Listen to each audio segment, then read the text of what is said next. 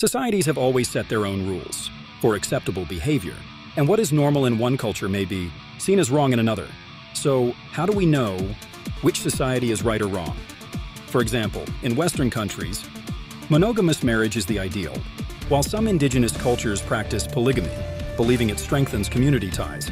Each perspective is shaped by different historical and social contexts, showing that what is acceptable often reflects cultural attitudes rather than universal truths. Conditioned thinking can be dangerous, especially in societies led by authoritarian leaders. When a small group dictates what is acceptable, it limits independent thought and can lead to oppression. That's why it's crucial to think for ourselves and speak out, even when it's uncomfortable.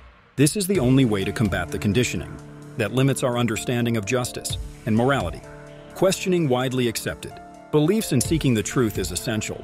We must be aware of our biases and the cultural lenses that shape our views. Engaging in conversations, listening to diverse perspectives, and advocating for the truth are essential steps to break free from conditioned thinking.